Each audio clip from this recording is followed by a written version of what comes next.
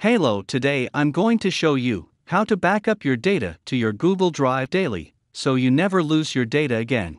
You guys can see, I have lots of personal data in my Home Assistant server. I can't lose them, so I found an easy solution. First, copy the GitHub link I given in the description. Next, head over to the configuration menu, click on Add-ons and Supervisor tab, and again click on Add-on tab.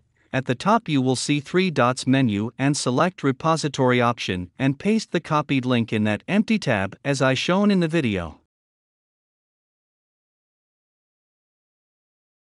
Search for Home Assistant Google Backup, open it and install the add-on. After completing, click on Start and check the logs, everything working correctly or not. Now click on the Backup tab and click on Authenticate with Google Drive and choose your Google account you want. Now copy authentication string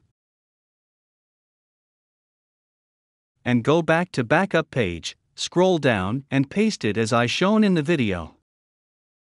Now if you done everything correctly, you will see the plus icon in the below. Here are some of my daily backups. It's automatically backup into my drive.